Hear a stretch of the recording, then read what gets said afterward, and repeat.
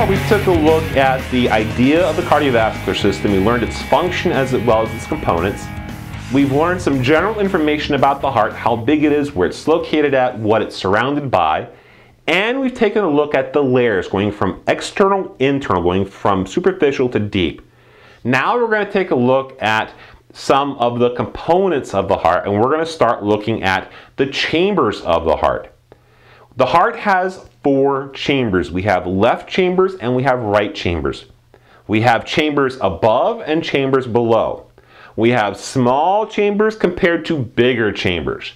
So we have top, bottom, left, and right. They have names.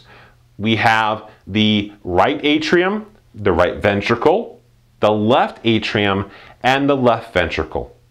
The right atria is where deoxygenated blood passes onto the right ventricle. So the right atrium, its job is to receive deoxygenated blood. It's receiving the waste blood from the body.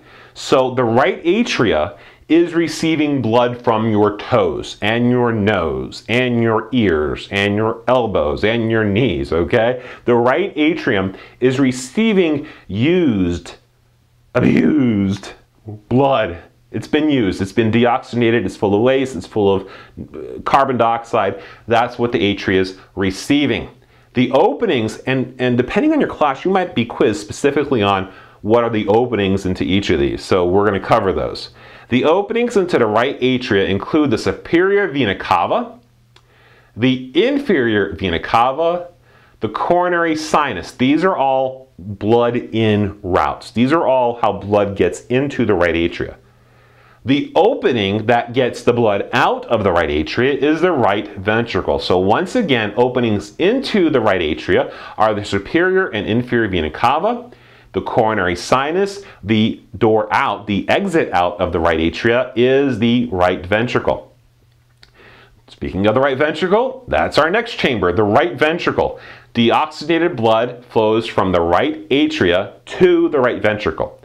The right ventricle forms most of the anterior surface and inferior border of the heart. Openings into the right ventricle include the right atria via something called the tricuspid.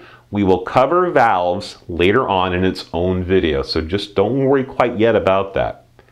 And it will let the blood out through something called the pulmonary trunk. So the way out is the pulmonary trunk, and we will have an entire series of videos on the blood vessels of the body. I just want to focus on the heart for right now. We'll get the other stuff later on.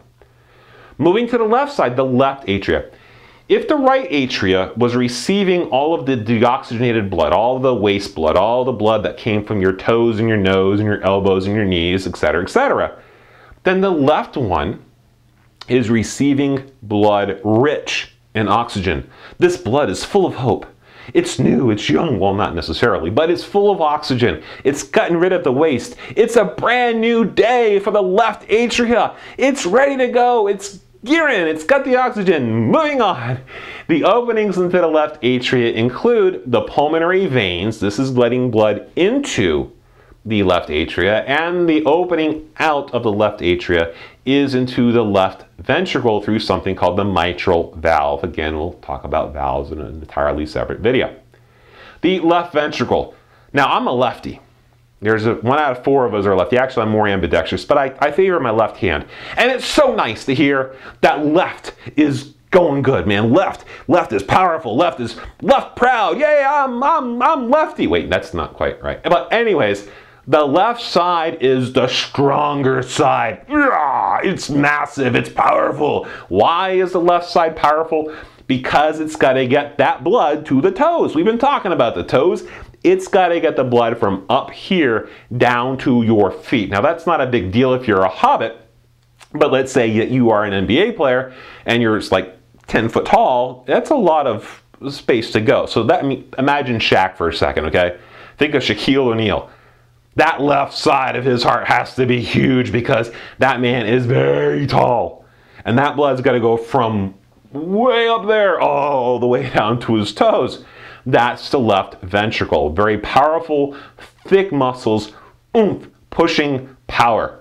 The openings into the left ventricle include the left atria through the mitral valve, again, valves later on, and the aorta. The aorta is this big artery that's coming off the heart, and we will again look at the arteries, veins, and all that stuff in another series of videos. The walls of the left ventricle are usually 2 to 3 times thicker because of how powerful they need to be. So let's take a look quickly at the chamber summary. This is the stuff that you must know for your exams. So we have the right atrium. It's part of the pulmonary circuit, deoxygenated blood.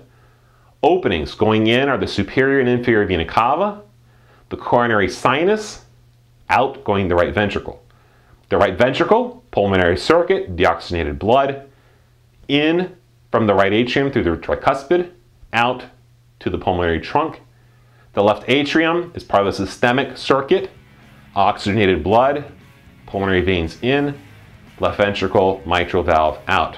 In the left ventricle, systemic oxygenated blood into by the left atrium via the mitral valve and out through the aorta. In the next video, we're going to continue looking at some of the miscellaneous but very important other structures that we find within the heart.